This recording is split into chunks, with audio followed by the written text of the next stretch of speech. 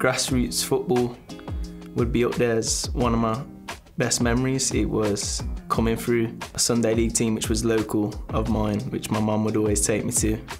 And then that was actually where I got scouted by Aston Villa and then was able to sign for them at the age of 8 years old.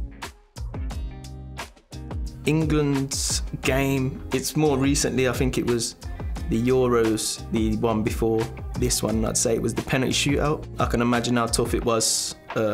Obviously, I think people had seen the social media and stuff afterwards.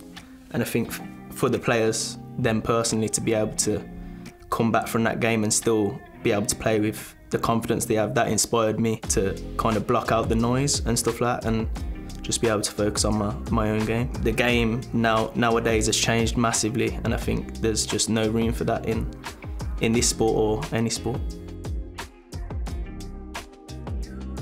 Our captain actually got injured. I think it was in the quarterfinals, and I was awarded the captain's armband. And to be able to take the team to the final and actually win against Liverpool 2-1 in the final at Villa Park, I think that was a big moment in my career. It's just about pushing positive role models onto young people, and young people will then want to aspire to be, you know, more like them. Growing up, you naturally look for people who are more like you and who you can relate to. I think that's in anything, whether it be music or sports. I think you always want to be able to relate to that person. I think having more positive black role models, it's massive and it's definitely needed in today's society. Didier Drogba, when he went out there and played, he just played with a massive confidence, and he wouldn't let outside noise and stuff affect him, and in big games you could see that, and for me he was a massive role model.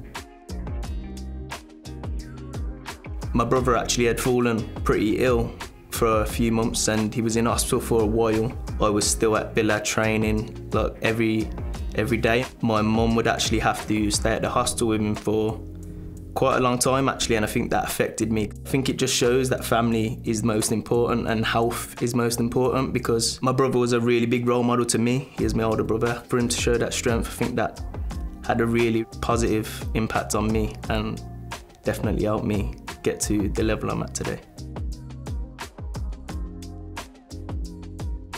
To have a massive self-belief, believing that you can achieve absolutely anything is the best thing, and I think also hard work and dedication, because if you do everything you can to achieve your goal, to, you know, give you the best chance to succeed and be successful in whatever you want to do, and I think do everything to 100% and have a high amount of self-belief.